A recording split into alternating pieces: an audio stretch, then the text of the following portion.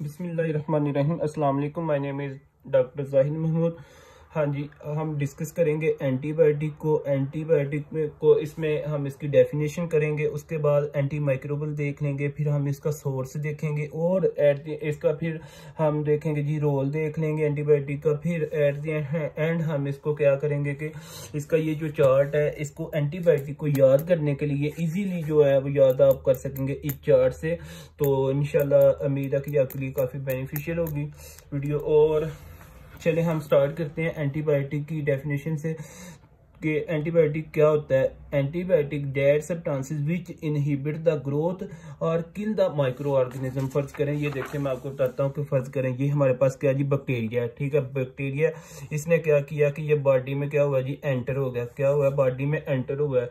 इसने बॉडी में जा क्या करना है, अबनॉर्मेलिटी को पैदा करना है। अबनॉर्मेलिटी बॉडी में क्रिएट करेगी, ठीक है। अब हमने क्या किया कि जैसे वो सिम्टम या साइंस वगैरह नजर आए तो ये हॉस्पिटल में आया, इसको हमने दिया जी एंटीबायोटिक। क्या दिया, एंटीबायोटिक। एंटी का क्या मतलब होगा कि इसने इसके जो बैक्टीरिया इसके अगेंस्ट करना है, या तो फिर इसको इनहिबिट कर देगा और या फिर इसको क्या करेगा, इसको किल कर देगा, ठीक है जी। या तो इसको इनहिबिट कर देगा, ठीक है, इस बैक्टीरिया को, इसकी ग्रोथ जो होगी, ये जैसे वो ग्रोथ करेगा या इसकी मल्टीप्लिकेशन होगी, इसकी रेप्लिकेशंस को, या फिर वो ग्रोथ कर देगा, तो या फिर क्या करेगा, इसको किल कर देगा। ये हमारे पास एंटीबायोटिक का क्या होता है, फंक्शन, ठीक है जी। अब इसमें क्या होगा कि हमारे पास आ गई जी, ये थी एंटीबायोटिक की definition, that substances which inhibit the growth और किल द माइक्रो ऑर्गेनिज्म। ठीक हो गया, ये एंटीबायोटिक की होगी जी डेफिनेशन। उसके बाद आ जाता है एंटी माइक्रोबल। एंटी माइक्रोबल का क्या सीन है कि ये केमिकल सब्सटेंसेस होंगे, ठीक है जी। Chemical substances from biological chemical substances from biological source. किस सोर्स से, बायोलॉजिकल सोर्स से, ठीक है। Produce by chemical synthesis date kills. इसका फंक्शन भी सेम ही होगा, बैक्टीरिया है उसको इनहिबिट करेगा या फिर इसको किल करेगा, सेम फंक्शन है। उसके बाद हमने किया जी सोर्स। सोर्स में हमारे पास आ जाते हैं जी नेचुरल सोर्स होते हैं, उसके बाद हमारे पास सेमी सिंथेटिक और सिंथेटिक। अब मैं आपको बताता हूँ कि नेचुरल सोर्स में तो हमारे पास मेनली फंगस वगैरह से जो होती हैं वो एंटीबायोटिक बनती हैं, कहाँ से, फंगल से। और उसके बाद हमारे पास जो सेमी सिंथेटिक होती है, सेमी सिंथेटिक को हम क्या करते हैं, केमिकली जो है वो केमिकली हम अल्टर करते हैं, कहाँ से, नेचुरल से कंपाउंड। फर्ज करेंगे हमारे पास है जी नेचुरल। नेचुरल से क्या किया कि हमने इसको अल्टर किया, इसका फंक्शन किया हमने केमिकली, और इसको हम किस फॉर्म में लेके आए कि हमारे पास ये एंटीबायोटिक की फॉर्म में आ जाएगी। केमिकली अल्टर्ड नेचुरल कंपाउंड, ठीक है। नेचुरल कंपाउंड जो होंगे उनको केमिकली जो है वो अल्टर्ड करना है, ठीक है। फिर वहां से हमने ये जो है ना मतलब कि पैदा कर बनाएंगे, ठीक है जी। उसके बाद जो सिंथेटिक होती है ये केमिकली होती है, ठीक है, लेकिन ये लैब में हमारे पास टोटली तौर पे डिजाइन्स होती हैं। जितनी भी ये टैबलेट्स हैं, ठीक हो गया जी, ये जितनी भी टैबलेट्स हैं ये हमारे पास किधर होंगी, लैब में। तो उसके बाद हमारे पास इसका आ जाता है जी फंक्शन की। अगर हम बात करते हैं एंटीबायोटिक की, या तो ये बैक्टीरियोस्टैटिक होगा और यहाँ हमारे पास क्या होगा, बैक्टीरियोसाइडल। यहाँ बैक्टीरियोस्टैटिक होगा, या फिर हमारे पास क्या होगा, बैक्टीरियोसाइडल। तो बैक्टीरियोस्टैटिक है, इसमें हमारे पास क्या होती है जी मल्टीप्लिकेशन। क्या होती है, मल्टीप्लिकेशन। जो बैक्टीरियोसाइडल होता है इसमें हमारे पास क्या होता है, टू किल। अब हम बात कर लेते हैं जी अपने इस चार्ट की, एंटीबायोटिक को हमने किस तरह याद करना है, ठीक है।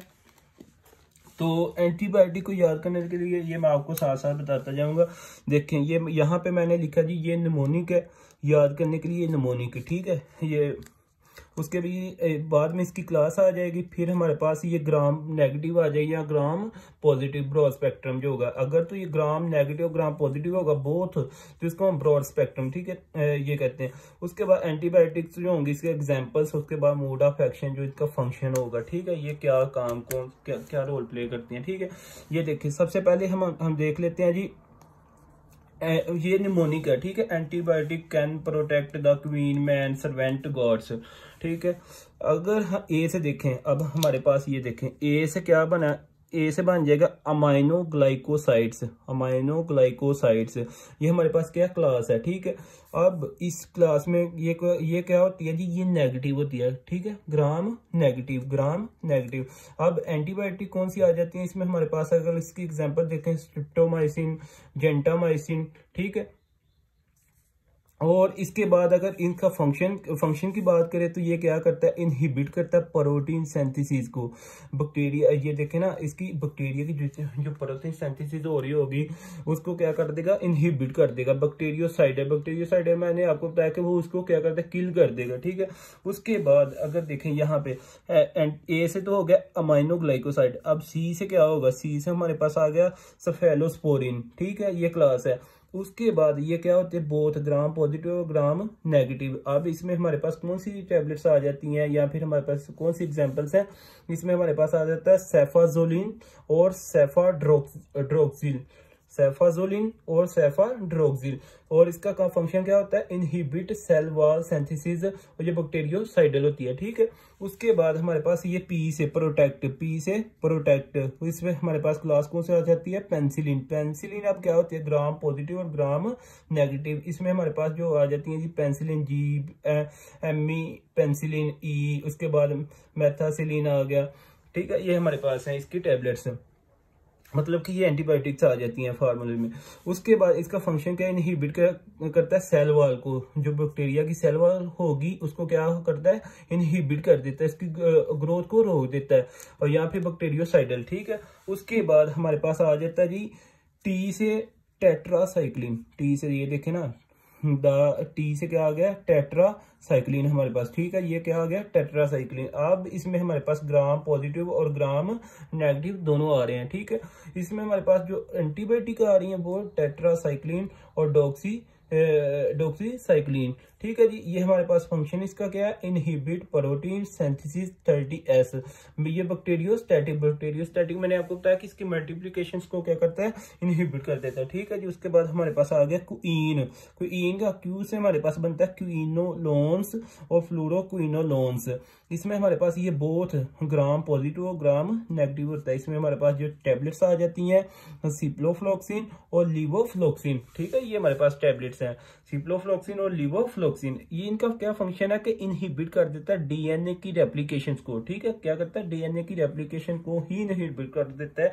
यहाँ से फिर देखें डीएनए की रेप्लिकेशन को, वहां पे ट्रांसक्रिप्शन का प्रोसेस नहीं होगा, प्रोटीन वगैरह, ये यहाँ पे ही रुक जाएगा सारा सिस्टम। और यहाँ पे जो एंजाइम होता है टोपोआइसोमरेज 2 और 4, ठीक है। उसके बाद एम से क्या बनेगा जी, एम से हमारे पास बना मैक्रोलाइड। मैक्रोलाइड में हमारे पास कौन सी आ जाती है, ये ग्राम पॉजिटिव होता है। इसमें हमारे पास जिथ्रोमाइसिन,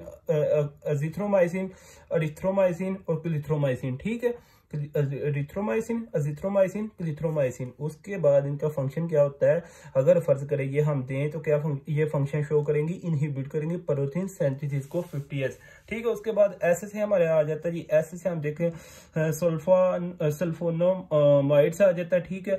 इसका ये जो सल्फोनोमाइड्स है ये क्या है, एंटी मेटाबॉलाइट्स। ये कौन सा था, ग्राम पॉजिटिव और ग्राम नेगेटिव। इसमें हमारे पास कौन सी आ जाती है, सल्फा मेथोक्सोल, उसके बाद आ जाए सल्फाहाइड। उसके बाद इसका फंक्शन क्या होता है, इनहिबिट करता है फोलेट सिंथेसिस को, ठीक है जी। उसके बाद हमारे पास जी से क्या आ गया जी, जी से हमारे पास बना ग्लाइकोपेप्टाइड्स। इसमें ये ग्राम पॉजिटिव होता है, और इसकी जो होती है एग्जाम्पल या एंटीबायोटिक होती है वेंकोमाइसिन।